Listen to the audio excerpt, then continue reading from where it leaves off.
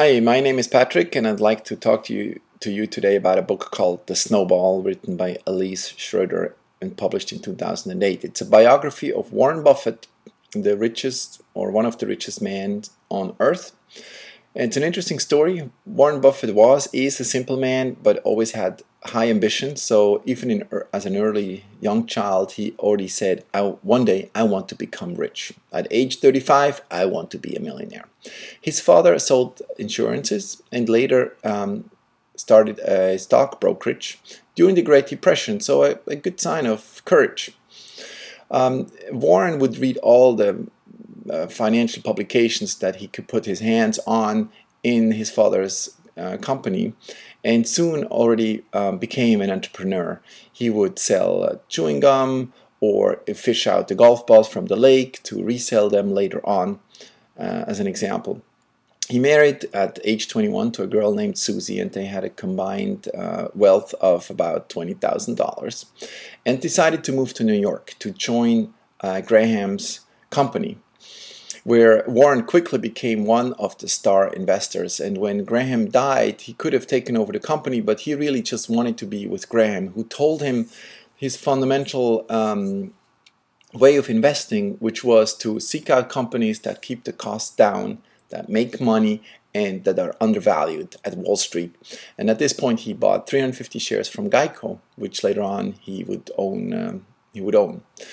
At age 26, Susie and him, they had about $180,000 on their bank account, and Warren decided to found his own company.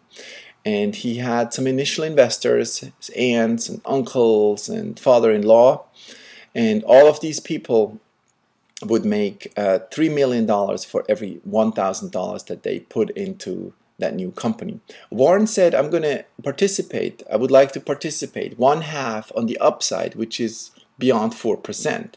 And I'm also going to participate 1/4 on the downside. He started to invest into many different companies, very successfully into American Express, not so successfully in Berkshire Hathaway, where he had to lay off a lot of people. He bought 2,000 shares at that point for $7.50. 25 years later, these shares were worth almost $3,000.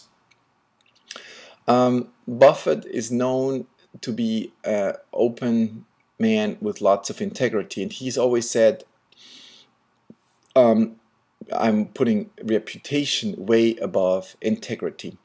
Another thing that I'd like to remind myself many times in business about something that Buffett has said is, if you want to be successful, or if a company is not successful, it's not because you have missed some opportunities, but it's because you have made some major mistakes. Or if you are successful, it's because you have not made some major mistakes. So maybe you do miss an opportunity. If it's an investment, there was an investment you didn't do.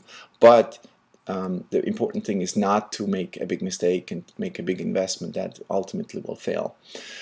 He has donated 83% of his wealth to the Bill and Melinda Gates Foundation without being specially mentioned, but all he wants is that the money is spent rather quickly to help people who were not as successful as himself. It's a great book. I recommend that you read it. I'm also co-founder of getAbstract. We have the summary online, and go and read it. It's a really good book. Okay, thanks.